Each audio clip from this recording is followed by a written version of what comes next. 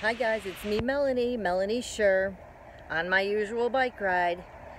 I want you to think about this sentence. I'm going to get right into it. We are not flesh and blood beings having a spiritual experience, but spiritual beings having a flesh and blood experience. Now, a lot of people live as if we are just flesh and blood beings going on a spiritual journey. For those people who take the time and dig deeper into life meaning and why they are here, then they consider that a spiritual journey. But first and foremost, we are actually spiritual beings. We might come out of our mother's womb as flesh and blood beings, but in the Bible it says that God made us in His image. What does this mean? It means that God is spirit and we are also spirit as well. Just so happens that in this current plane of existence that's wrapped around us is flesh and blood and bones. And unfortunately, too many people live as if that's all we are. It's just they understand life as what we know it now on this plane of existence, and they don't see that there's anything after. But the Bible tells us this is basically only a testing ground.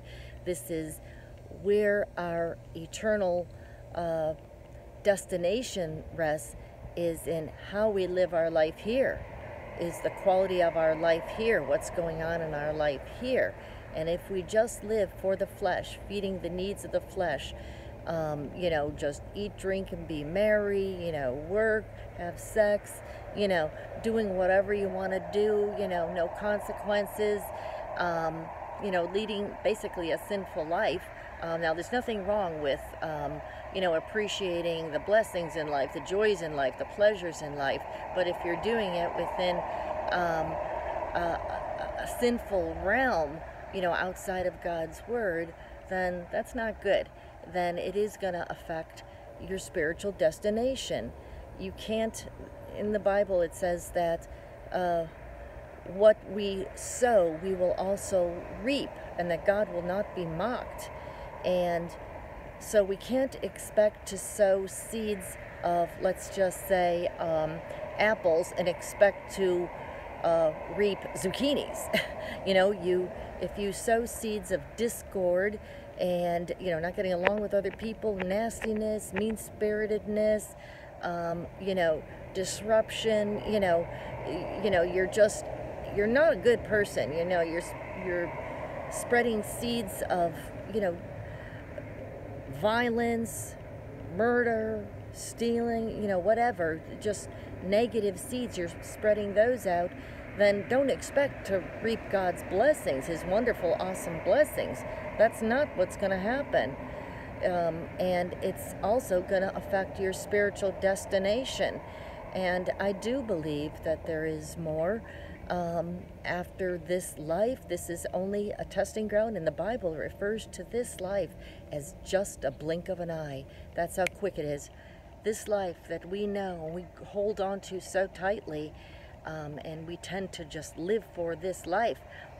It's just a blink of an eye. Think of how quick that is. Blink your eye, how quick, compared to an eternity with God.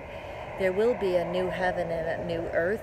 There will be a judgment day, whether or not we want to believe that. It might sound far-fetched to some people, but I truly do believe this, and I am not an unintelligent person. I've done my biblical research, and when you hear truth, it just resonates, it rings of truth. You just know in your heart that this is the truth.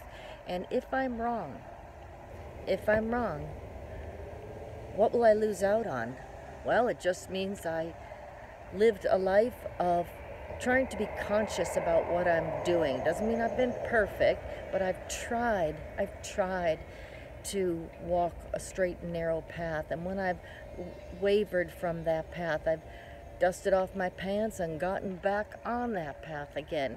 It's not about perfection, it's about doing your best, just being aware that God is real and that we are going to answer Him, that we do answer to Him, and that we are going to answer to Him. He's going to judge us all. So we can't live just for the flesh and blood, just for, like I said, eat, drink, and be merry. There is more. There is going to be a new heaven and a new earth for believers. That is our reward. That is why we do what we do, why we try to walk that straight and narrow path.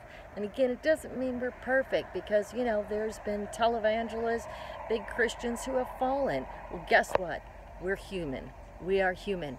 I've fallen and I've gotten back up. That's life. Well, at least it's better than somebody who doesn't make the attempt at all. We're all human.